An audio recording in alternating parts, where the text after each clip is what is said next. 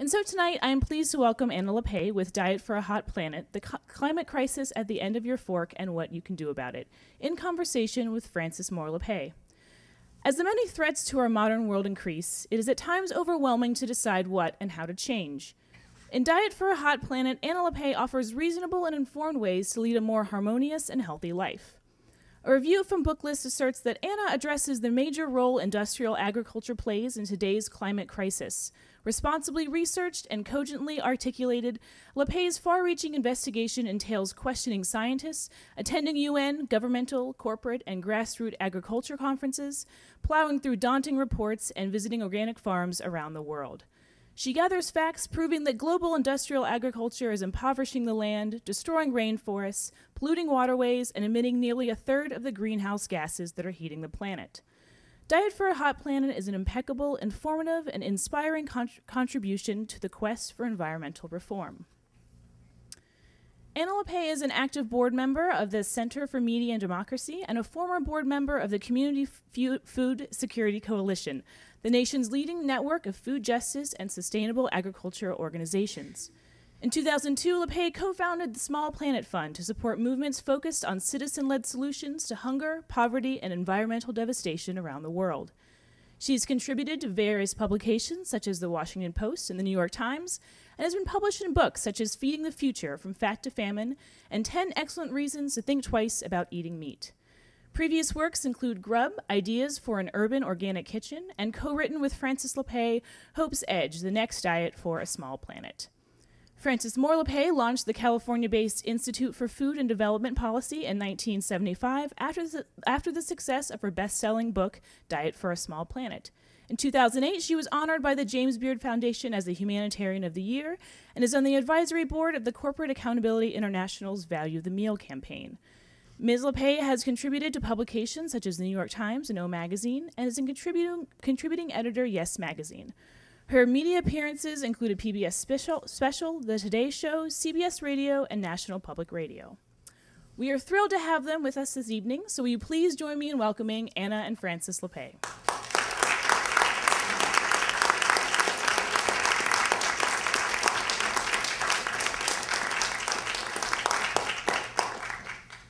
Thank you so very much. You can only imagine the pride and joy I'm feeling at this very moment.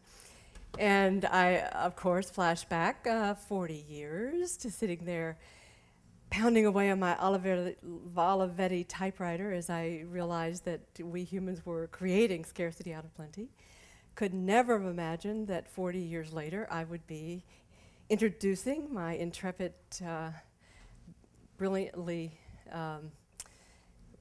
writer, intrepid researcher, Anna Lappe.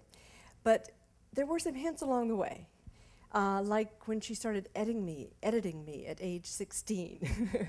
And then when we wrote the book together, Hope's Edge, and as we passed drafts back and forth, she had this delicate, daughterly way of offering me feedback where she would put a little modest icon in the margin, and I noticed it was the shape of a cheese slicer.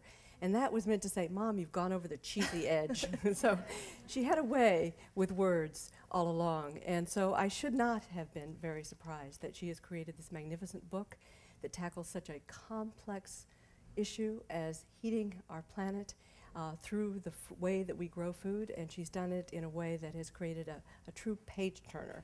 So what I would like to do tonight is to host this by asking Anna some questions, which she will then respond to, and then very soon, in 25 minutes, you will have a chance to ask Anna questions. So, Anna. Yeah, Bob, you're not going to come join me down here? You're going to leave me? I am, but I'm going to ask you You're going to ask a question first? Yes. Okay.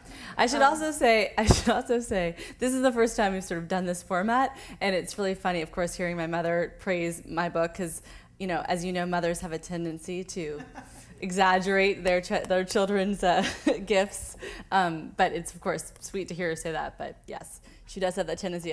We were talking about coming here tonight, and she was mentioning that she wanted to say how much she likes the book, and I was reminiscing about the first time actually we ever did a public talk together was 10 years ago, I think. It was at this big conference in California called Bioneers. I don't know if any of you have ever been to this, but they're now actually all across the country. Anyway, it's this huge kind of convention of environmentalists and activists, and the crowd is usually about 3,000 to 4,000 people. And they have these opening plenary sessions where you speak to 3,000 to 4,000 people. And the organizers asked my mother if she would speak, and this was right around the time that we wrote our first book together. And she said, "Oh, but I really want to speak with my daughter." And they, this is a speech in front of 4,000 people basically. And they said, "Well, Frankie, does Anna have any public speaking experience? Is she a good public speaker?" Because the whole conference rests on these keynote presentations, right? And so she tells me later that she told them, "Oh yeah, she's a really good public speaker." And I said, "Mom, what are you talking about? I've never done any public speaking in my life." And she said, "Oh, no," she said, "I've seen you. You gave your high school graduation speech." And I was thinking, and then she said, as if this made further evidence that I was going to be a great public speaker in front of 4,000 people, she said, "And I've seen you at parties." You're really social. I was like, "Yeah, a little different." And she was great, and I was right. Well, she was my, of course, mentor in the public speaking realm, and one of our colleagues, this wonderful woman, Anuradha Mittal, I remember distinctly having this conversation with her. I was, of course, terrified. It was the day of this speech, and we were visiting Anuradha, and I was telling her that I was just terrified. And she said, "Do you feel like you and your mother have something important to say?"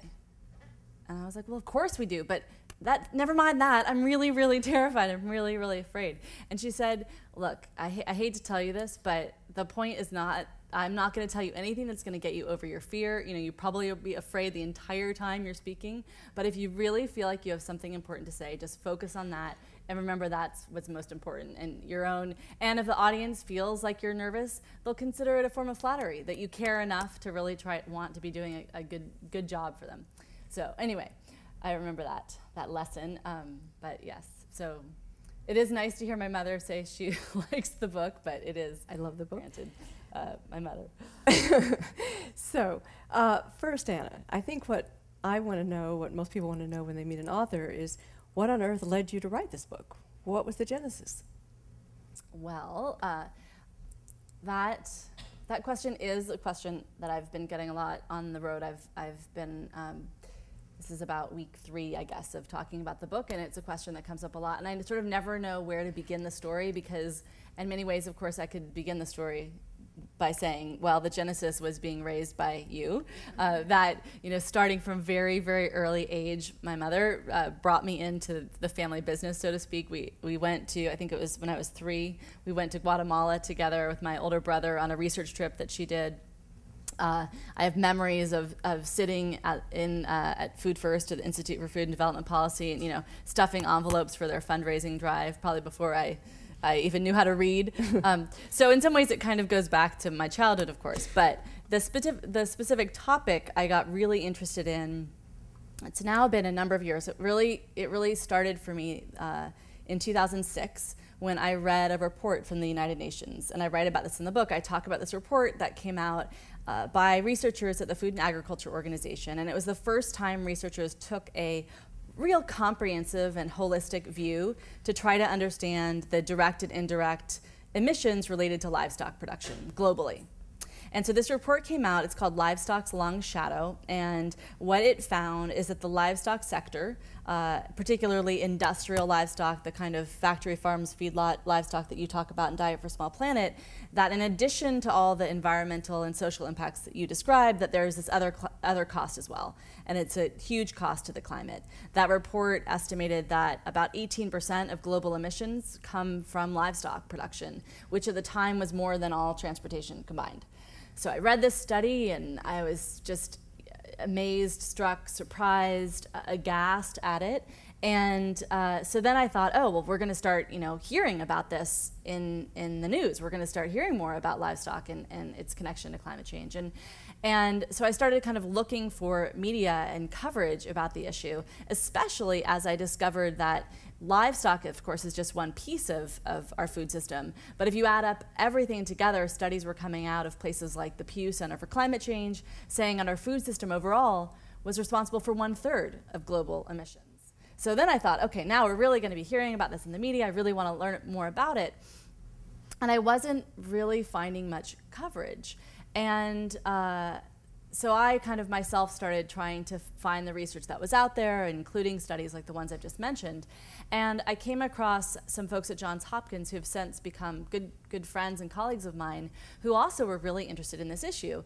And they were curious to look at media coverage of this food and climate connection. And they did this media analysis of climate change coverage from September 2005 to 2008 in all the main leading U.S. newspapers. Sadly, a few of them are no longer with us since they completed their study. But they looked at all the coverage of climate change in those newspapers.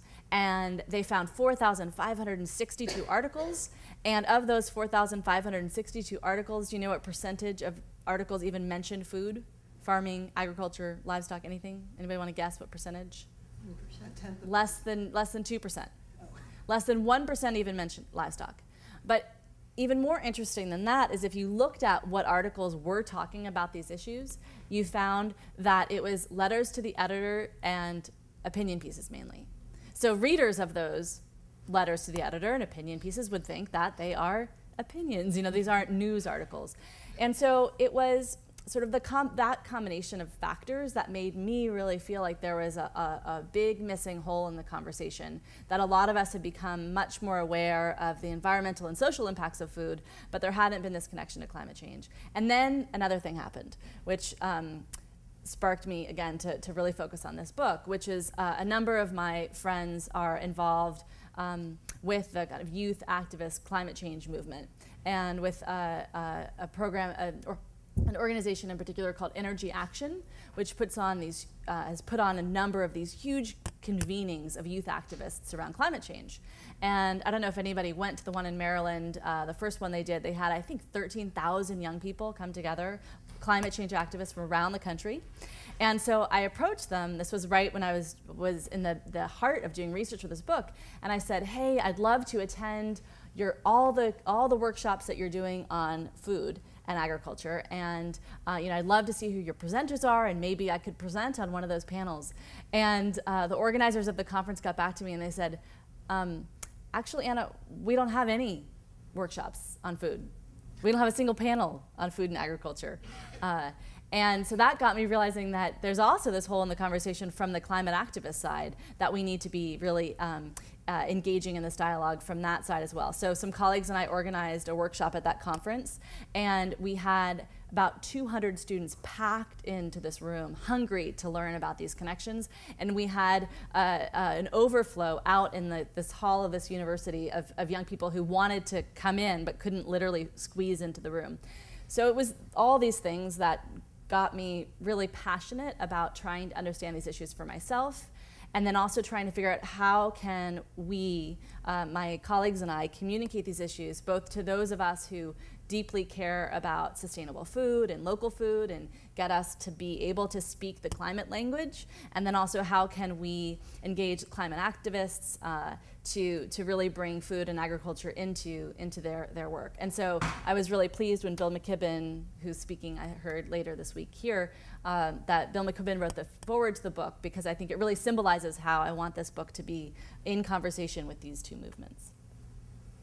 So the second thought is that I know we hear a lot that when it dawns on people that industrial chemical agriculture is really such a contributor to climate change, and think, oh, the alternative is organic. But wait, organic can't feed the world, organic can't produce. That's the frame, and then there's a kind of panic set in. So how do you answer that question about the capacity of organic agriculture? Yeah, so that is definitely one of the, I think, most powerful pushbacks that we hear, whether we're coming at this conversation again from a climate change perspective or from a kind of social equity perspective, is we hear this argument, you know, organic agriculture can't feed the world, or worse. I remember going to this biotechnology industry organization conference. I heard in the intro she mentioned that I've attended a lot of these industry conferences. So one was the Trade Association for Biotech Industry puts on this annual convention, and I went one year, and at this panel on organic agriculture and biotech, it was called Organic and Biotech, Won't You Be My Neighbor? And it was all about how organic farmers are really difficult because they're complaining about GMO spread and contamination on their farms, and that they should just put up a big enough buffer zone of crop plantings and not complain so much and be better neighbors. But anyway, at this workshop, one of the panelists actually said that people who are opposed to biotechnology and opposed to industrial agriculture should be tried for crimes against humanity.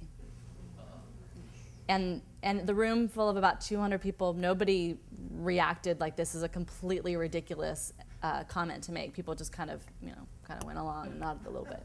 So this is such a dominant frame that I feel like, and I mean, I feel like this is a message that you've been fighting against for a long time too. But I feel like it in many ways has become such a dominant frame that I notice how many in the media don't even question its underlying premise. And so I kept finding, as I was working on this book, articles like one in the Canadian newspaper, the Globe and Mail, which is one of the biggest Canadian newspapers and a paper that I love and turn to and trust for good reporting, saw this article in the Globe and Mail essentially repeating that statement. It was by a journalist who said, "I have now decided, based on my research, that organic agriculture is a land-gobbling luxury."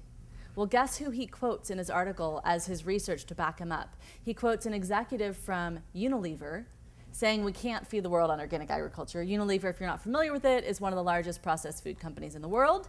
Who else does he quote? The head of business development for Syngenta, which is one of the largest agricultural chemical companies in the world. And the Syngenta exec saying, we can't if we were to go toward organic agriculture, we'd have to plow down the forests, and no one would want to do that. So I feel like that it's such a dominant frame. It's really out there, and it's a very powerful message, because who among us would want to feel like something we believe in, something we're advocating for, is indirectly responsible for people starving half the world away, right? So it really is a way to shut us down. But what I am so excited about is that, and I was so excited personally to discover and be able to write about in this book, is that there is an incredible amount of research, really, really good research, and really solid global consensus of exactly the opposite. That the only way we are going to continue to feed this planet and be a healthy planet that isn't undermined by diet-related illnesses is if we turn away from the chemical and fossil fuel treadmill of industrial agriculture and turn toward these agroecological approaches. And so I was so excited to see that for the first time there was a global effort really initiated by a number of international organizations, including the World Bank and the United Nations, to do a multidisciplinary engagement of 400 scientists and agronomists and development experts from around the world, from 80 countries, came together to look at what is the best kind of agriculture to feed the world. What is the best kind of agriculture to really get at the roots of hunger? And this report that came out has a terrible name, unfortunately. It's very hard to remember. It's called the International Assessment for Agriculture, Science, and Knowledge for Development, I think, with the acronym of IAASTD. But despite the mouthful of a name, this is a very important study. I highly recommend you all, if you're interested in how to argue this case, go to agassessment.org, check out this study. So it's 400 scientists from 80 countries. It was signed, this study was endorsed and supported by 58 different countries, notably not the United States.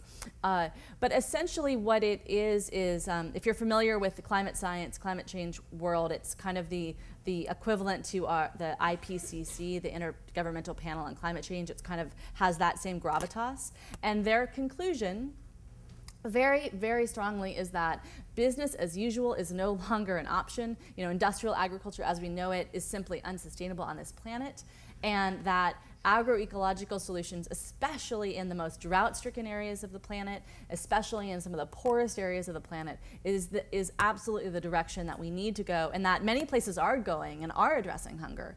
So to me, I write about that study, and then there's a number of other studies that I cite that are really, really good science and really, really powerful statements about the potential of organic agriculture, and that this is a real false trade-off that we're being offered. Either we have to protect the forests or we have to farm. Either we have to feed the planet or address climate change. That they're arguing, in fact, that they're really one and the same, and that the sustainable solutions that are good for producing food that's good for our bodies, it's also the farming that's better for the environment. It's also the farming that reduces the emissions from the sector. So in some ways that was the most exciting, well, there's a lot that was exciting about writing this book, but discovering all of this underreported science was really exciting to me, that I think really certainly bolstered my confidence to argue the case for the kind of farming we talk about in the book. So you have choice here. Oh yeah. Do we ask one more question of you, or let more time for the audience? One more question, and I'll try to be less long-winded. So briefly then, one of the things that is so strong in the book is the way that you expose the kind of greenwashing, the kind of corporations putting on the cloak of, oh yes, we're concerned and we're part of the solution, but they're really not. They're part of the problem. But are there trailblazers? Are there honest corporations that you can point to that we should know about that are actually stepping up right now? Yeah. So as you know, I went to a lot of these industry conferences, and I went with the intention of trying to find those stories, trying to find those companies that I could hold up, and I wanted to have a whole section in the book of kind of case studies of, here are the best companies doing the best things. And what I ended up creating in the book was a section called Spin. Because what I found at the industry conference, unfortunately at these industry conferences, was a lot more talk and a lot more kind of massaging of the message than I really found substantive change happening. So just to give you a tiny taste of it, and at one of these conferences I went to, it was the Green Marketing and Green Conference from Advertising Age, which is the industry advertising trade journal. And they, one of the keynote presenters was a woman named Mary Dillon, who is the Chief Marketing Officer for McDonald's. And she was there to tell this audience at NYU to let us all know that McDonald's was no longer and should no longer be thought of as a fast food company, but that it was a sustainability and community building company. And so her evidence of this, first of all, was the large green M on, on her PowerPoint. No more golden arches. No, it was a big green M. And her example, she was very excited to share with us. And she had some great slides about it as well. Her example was the launch that year of a rollout of a new Happy Meal in Europe. The new European Happy Meal, they partnered with Conservation International for this Happy Meal, and it was the European Endangered Species Happy Meal. So in this McDonald's Happy Meal, you would get one of 8 different little fluffy animals. There was a Siberian tiger, there was a polar bear, and there was 6 other cute little stuffed animals. And as a kid, you would of course, I don't know if any of you have ever seen a Happy Meal, but the whole idea, especially with promos like this one, so there are 8 different animals, and each Happy Meal you only get 1 animal, right? So there's obviously a big encouragement to fill in your collection and get all 8 animals. And so she was really excited about this because she said, this is key to helping kids understand their connection to the environment. And there was a companion website that kids could go to learn about what they could do to help the environment. Of course, plastered across this companion website are links to go to the McDonald's site and to, get them hooked on that food. And of course, missing from this what you can do to help the environment was, do not buy another Happy Meal, right? Right. And so this was like her big campaign that she was so excited about. I also thought, as much as we're all kind of can laugh about this, because of course we're not dumb, we realize it's the same Happy Meal, it just instead of having some other kind of toy in it, it has an endangered species doll, right? But it's the same Happy Meal. But also what I found particularly telling about this example is that I knew from working on this book that just 1.5 years before, McDonald's had a slightly different theme to their Happy Meal that summer, which was that they partnered with General Motors to launch and do a rollout across the United States of a Hummer-themed Happy Meal. So you could get one of 6 different kinds of Hummers. They had like the Hummer with the winch on the back that could could drag the other Hummers. You get a metallic silver Hummer. Of course, if you were a girl, God forbid, you only had the choice of a Hummer. That summer, they also had Polly Pocket dolls because, of course, what girl would want the Hummer? So they gave out 42 million Hummers that summer. 42 million little toys. Well, I shouldn't say gave out. These aren't giveaways, right? These aren't free. You had to buy the Happy Meal. So 42 million Happy Meals were bought that summer. That's enough for every single person in Canada plus to get a Happy Meal with a Hummer in it. So I heard about a lot of initiatives like this one that were really much more about the window dressing of green versus really substantively addressing the emissions related to their supply chain. But what I did uncover, and this becomes the part in the book called action, what I discovered was that while at the same time I was going to these industry conferences and hearing a lot of what I would call greenwashing, and hearing executives really practicing their lines. Like one of my favorites was the Coca-Cola executive at one of these conferences. He made his presentation and he ended it by saying, this was at this green sustainability conference, he ended it by saying, sustainability is where the world touches us and we touch the world. Which I actually kind of thought was a little bit creepy. That was like how he was going to frame the sustainability message. So I was hearing a lot of that. But at the same time, what I was uncovering was some really exciting action happening on the ground here in this country and around the world. And that was action among many other things directed toward changing policy, directed towards changing personal practice, but also directed towards changing how corporations act. And so what I was seeing was that in response to pressure from us, from citizens and from students, I was seeing some really strong examples of companies changing their practices. So just to give you one example, I write about the movement now on college campuses called the Real Food Challenge. It was started a little bit more than a year ago after years of organizing and conversation among college students who were active in trying to bring good food to their campuses. And they were working on this in their own little pockets, in different parts of the country. And about a dozen of them started having a conversation where they were saying, hey, we're getting a lot of sense that there's a lot of energy on my campus around, starting a farm and start bringing in healthier food and connecting with our local farmers. And so they started having a conversation about how could they scale that up and how could they support other campuses and other students to do this. And they were particularly interested in having this conversation because they knew that campuses in this country, 2- and 4-year colleges, spend $4 billion a year on food. And so they realized that if they could put pressure on campuses and on those institutions and what they buy and what their values are around food, that would have a huge impact. It would have a huge impact in terms of what companies do, what companies are selling, and how companies are relating to their customers. So they decided to launch this organization called Real Food Challenge. The idea is to provide that kind of support to college students, to provide tips for how to speak to your food service provider, to be able to speak to students on campuses, to get them engaged, to give stories of solutions on campuses. They start, and ultimately the goal is that campuses that sign on to the Real Food Challenge agree to try to shift 20% of their food, 20% of campus food, to real food. So food that's good for our bodies, food that's good for the environment, food that's good for workers, shift 20% of food to real food by 2020. So they started this about a year ago with a few dozen campuses as initial signatories to the challenge and initially on board. Within 1 month, they had 200 campuses. Within 1 year, they have more than 330 campuses who are actively engaged in the network and actively making change on their campuses and actively putting pressure on Aramark and Sodexo and Chartwells and all these other companies to start buying more local food, to start supporting the kind of climate-friendly food I talk about in the book. So that is an example, I think, of kind of how we can exert some pressure to get companies to do more than just say that they're going to change, but actually have them change their practices at the core. What's my take on Whole Foods? I take it by that question, you don't mean the good, healthy diet for a small planet, Whole Foods and not processed foods. You mean the supermarket chain. The supermarket chain. So what's my take on Whole Foods? Let's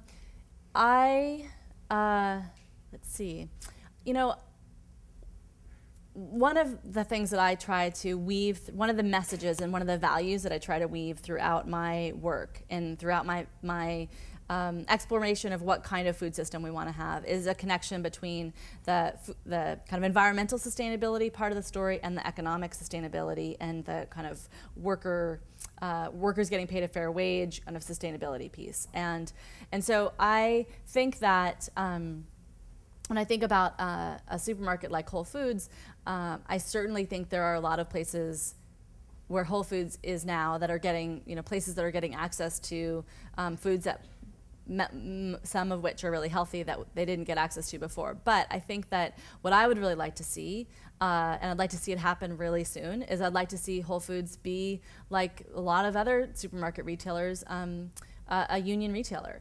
Supermarkets used to be one of the places that had really, really good jobs where you could earn a decent middle-class wage and you could have a career working in supermarkets. And we've seen a lot of pressure to take away that tradition in the supermarket retail business, and Whole Foods has been really actively anti-union since its inception. So I would really love to see Whole Foods support labor rights among its workers in the same way that they've given a lot of attention to fair trade products and talked about the importance of paying farmers a fair wage. I'd like to see that embraced by their labor practices and labor policies, and do that by letting workers choose to have a union within Whole Foods. And I've heard from a number of people who've tried to organize unions at Whole Foods about actual National Labor Relations Board violations where they've been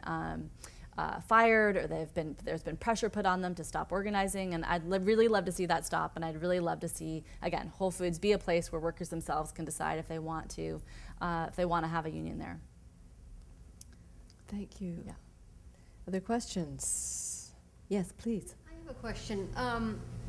I think there's some sort of I guess what your take would be on the distinction between local agriculture versus organic, because I know it's hard oftentimes to get to be organically certified, but I think it's better to be local than coming from Peru or something. So I'm just curious about how that works.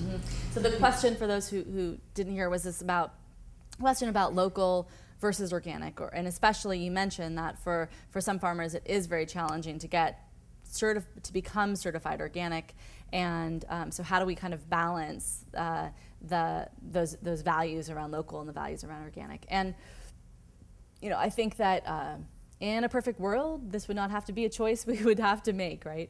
But I think that we know that we are far from having widespread organic agriculture yet in this country. There was just USDA just did the first really robust census of organic farmers in this country, and we saw, this just came out recently, and we saw that the percentage of organic farmers and organic farmland is still below 5%, and we still are a long way from having the kind of organic farmers, and the amount of organic farming and organic farmers really reflect consumer demand.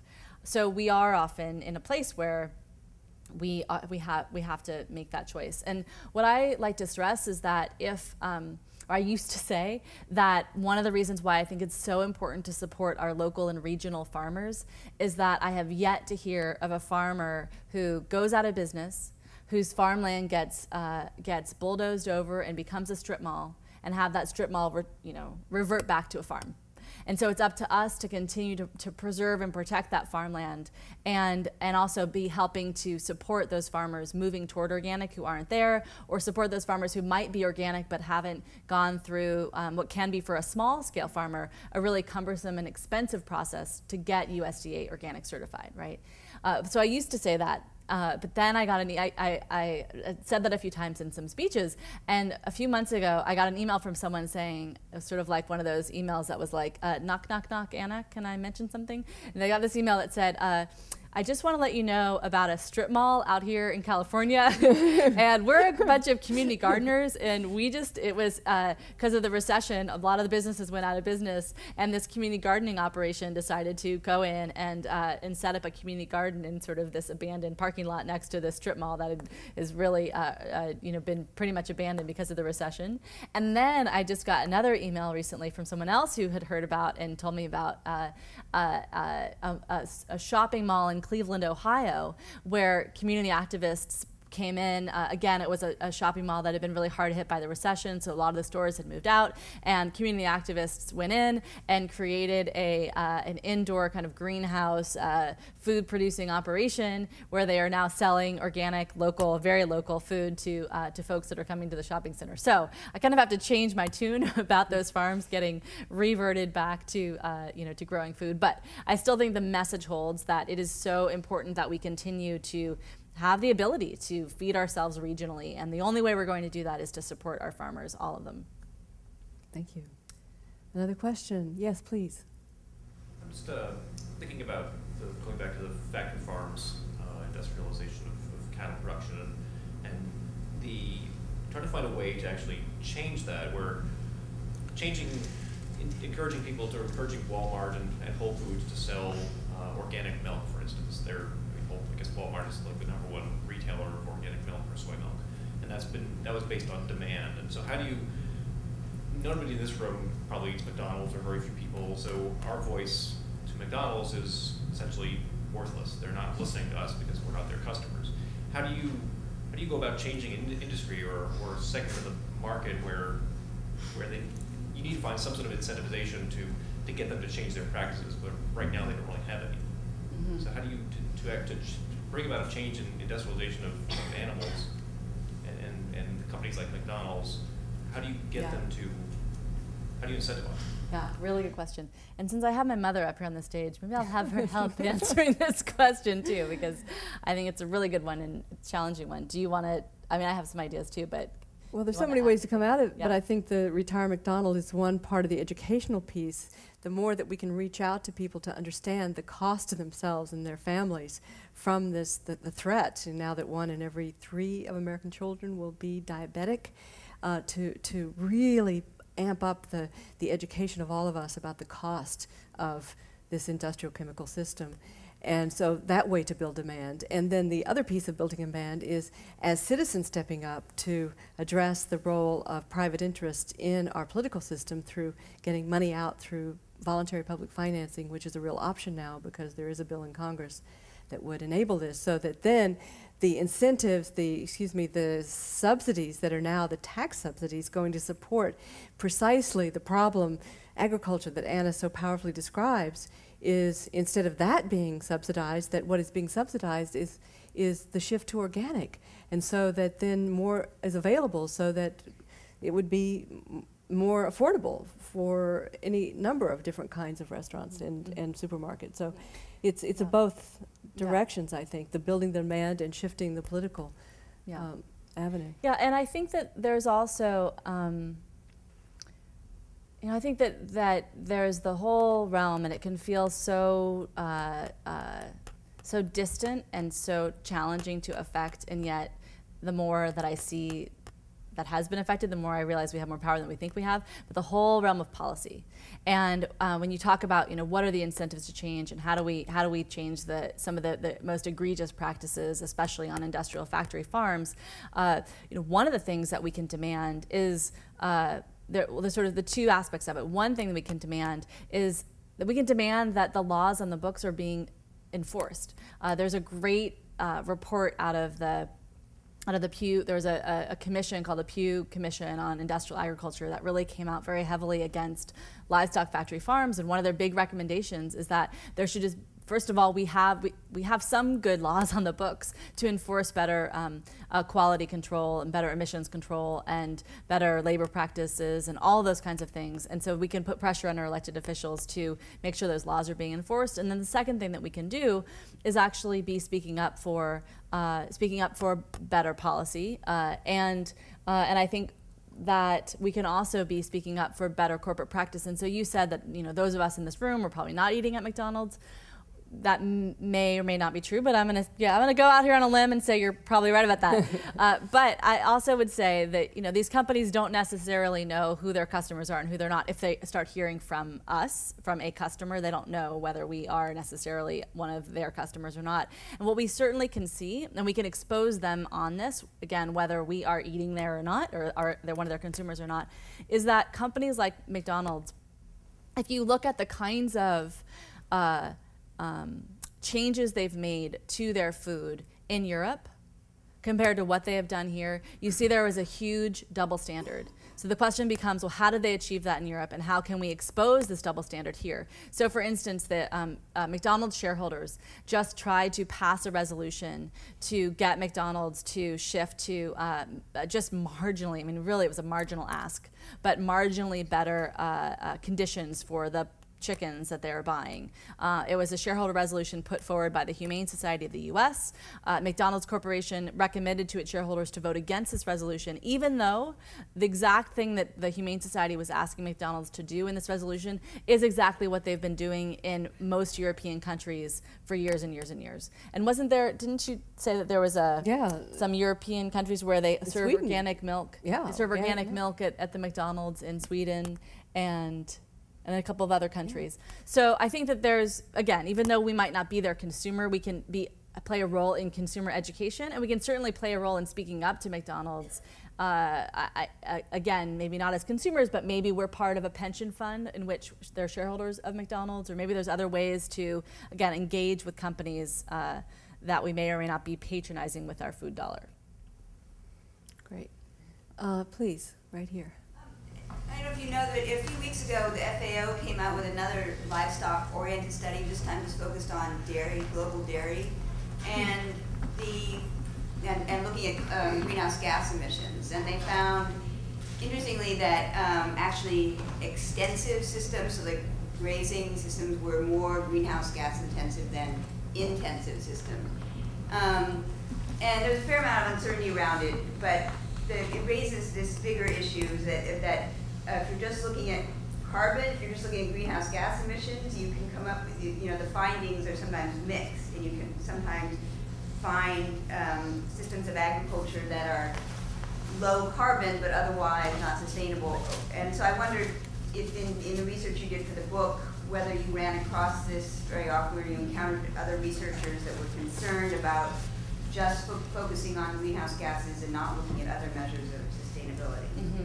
Yeah, really, really good question. And it definitely came up a lot. It came up especially, or I would say almost entirely, I saw it come from the American Meat Institute and other meat industry players who were trying to argue, for instance, that grass-fed beef is worse for the environment than factory and feedlot production. That's where I saw it coming from primarily. And I saw they would cite these studies that were showing that actually grass-fed beef emits more greenhouse gases than grain-fed. But if you actually looked into what was being accounted for in those studies, you saw that the particular barriers in the life cycle assessment, the particular kind of boundaries that they created in order to then measure within that boundary what the emissions were and then compare those emissions, you realize that not only were they not looking at all the other environmental factors, but they weren't even really truly doing a holistic assessment of a life cycle analysis for these two different kinds of production. So for instance, in one of the studies that came out saying that grain-fed or factory farmed meat was better, they didn't account for the emissions from the production of the fertilizer that was used on the corn, and they didn't account for the loss of soil carbon on the cornfields, that again, the corn that was used for the meat. They didn't account for the fact, the shipping, the fact that we are now a net importer in the US of fertilizer that's being produced in natural gas rich countries and then shipped here. So that's one piece, is just even within the greenhouse gas emissions conversation, is it a full story or is it an only partial story? But I think that you're absolutely right, and this was something that I struggled with trying to really be clear in the book, that just because it's important to bring the climate analysis and bring the sort of emissions analysis into the story that we tell about the impact of industrial food systems and the benefits of sustainable food systems, it doesn't mean that then we only look at that and we ignore everything else. We ignore all these other dimensions. That it needs to be additive, as opposed to saying, I really try really hard in the book not to say, you know, this is the be-all end-all and forget the rest. I try to say this is an additional part of the conversation that many of us have been now having for a very long time about how we have to look at the whole at food as a system.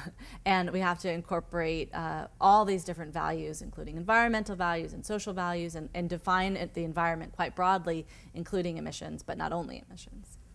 You know, I think your question about how do you talk to conventional farmers about these issues and get them to change, I mean, I think that one thing that's become really clear to me the more that I've met farmers for this book and my other 2 books, you know, the more that I think it's really, you know, I absolutely do not put the blame on the shoulders of the farmers and think that, oh, it's, you know, these farmers just don't get it, and they just, if only they got it, they could change.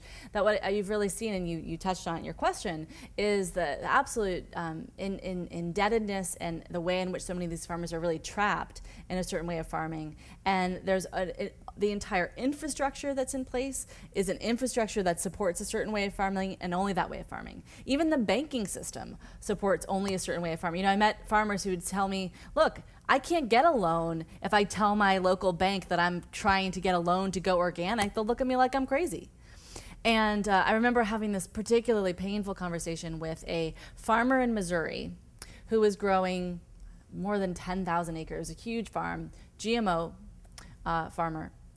And I had gone to meet with him because he was the head of this kind of farmer activist organization trying to work against monopoly control in the food chain, and was totally anti-Monsanto. And then I arrive at his farm and we start talking, and I realize he's a GMO farmer growing Monsanto crops.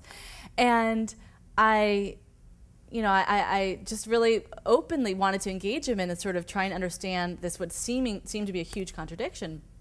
And he said, Anna, you know, he said, a lot of people don't feel comfortable talking this way about it, but what it really comes down to is it's really this personal choice. It's about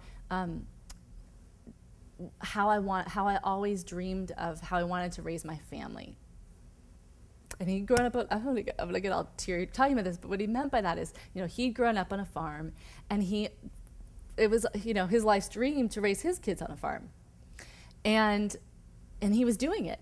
But the only way he could do it now in the region that he was farming in Missouri, and that's where his family had been for generations, was to buy Monsanto seed. There were no other seed sellers anymore. There were no other, and he was a chemical farmer, conventional farmer, you know, even if he wanted to do non-GMO, there weren't the other chemicals, you know, to go to be a non-GMO farmer. And as if to sort of, it was like, you know, as if on cue, we're having this, you know, heartfelt conversation, as if on cue, his doorbell rings, and he goes to answer it, and it's the guy from the seed company wearing his seed hat selling him seed, the seed company that, by the way, had just been bought by Monsanto, right? And so we're having this conversation, and it was, you know, incredibly painful to hear him talk about how stuck he felt.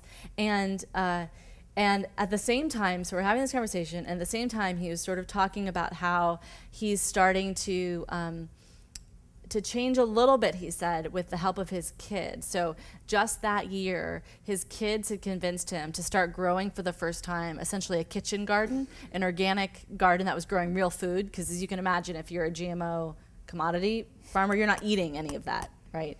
So his kids had encouraged him to start a garden for the first time and helped him get it started. And they had the land for it, obviously. They've got this huge farm. So they had this thriving garden.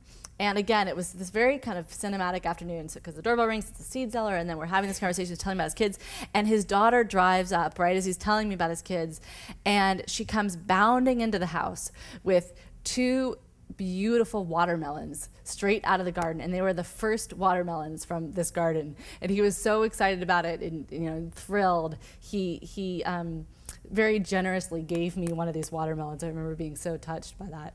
But I think that experience of just hearing what he is up against on his farm was a powerful story about how trapped so many American farmers are. So I think the solution, it's not to put the blame on farmers for not being able to change. It's being helping describe and sort of paint the picture of the way in which we have currently a kind of infrastructure that's in place that's preventing the kind of change we need. And just in the same way we need to fight for and argue for, new green energy infrastructure, wind power and solar power and investment in that, we need to fight for green food infrastructure that would help farmers like that farmer transition away from GMOs and toward sustainable, more climate-friendly farming. So then you asked about my miles. Yes, these miles I've traveled. I thought about that so much when I was working on the book. One idea I have, Anna. Yeah, please. One idea I have for an answer. Part of the time, she had her 9-month-old baby with her, so she like doubled up. A 2 for 1. Does that help? Does that help her? Yeah, that's such a good argument. No, I mean, I think that. It's certainly, it's certainly a question. I mean, it's something. I don't think I have a good response for it. No one's called me on it yet, but it's I'm sure just a matter of time. And I mean, I guess one thing I would say is certainly as I've been talking about the book, I've been trying to think about ways to be more, do more kind of virtual engagements as opposed to flying myself places. And so beaming myself in on Skype for conversations with student groups, for instance, or doing more of that kind of thing. But yeah, I don't really have a good answer to that. Good question. A lot of this conversation parallels in my mind with when we talk about healthcare, when we talk about energy or food, and essentially the consequences of industrialization of processes that give us the things that we consume every day. And the solutions that I agree with are often along the lines of, well, go backwards in time. Like all these things we built up over the last 50 years because we thought we were so intelligent. Well, we didn't really understand the ramifications of the things we were doing. We were looking at kind of locally optimizing things. But, and so the parallel would be in energy, we'll consume less. In healthcare, we'll live a healthier life, so you won't need to do these things. In the same way with food, it seems, well, have local farms, have organic farms, don't do these things. Problem is that you built up this gigantic economy and this gigantic power system of people who rely on these large institutional things. And the solutions would basically be to say you shouldn't exist in the first place. But people don't oftentimes look very kindly on the idea of let's go back in time, undo technology. And in fact, the solution often is, well, the other take on it when I would say these things, and you happen to be around MIT and Harvard where these sort of arguments happen a lot, is the solution isn't to go back in time, it's to go forward in time. You just haven't gotten the technology advanced enough, right? If you get better genetically modified organisms, they're going to require less water. They're going to, things we'll find ways to do with better technology that are going to produce less emissions. And I certainly get those, and the same thing with healthcare. We need better, we need better pills. We don't need fewer of them. We need better cars, not fewer cars.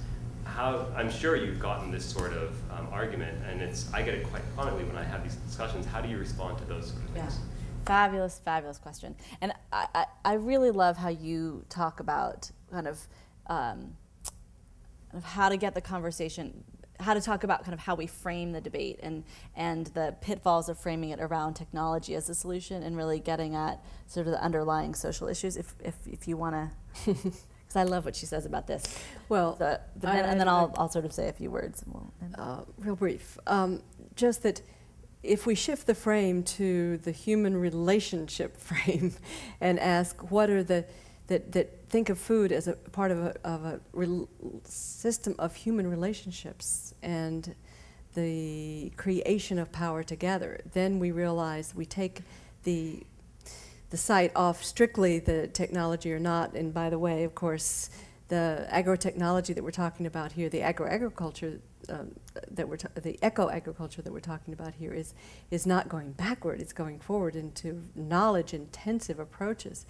But the key, I think, is to shift to understand that this is primarily not a technological question. It's a question, as I say, of human relationships, of power. And the beauty, the exciting thing for me about the move toward organic, toward agroecology, is that it shifts the power relationship so that farmers gain, over time, more independence, more resilience as they develop a knowledge base to work with their own soils and their microclimates. And Anna, in her, maybe this would be a good place to to read some section about the farmers who are developing that power then to have the knowledge to work with the soil organisms, and generate all sorts of new enterprises as a result. So it's not destroying jobs, but shifting to different kinds of enterprises. I know places I've read about in India where there's a shift from agrochemical approaches dependent on distant supply chains to local suppliers of organic, indigenous potions made from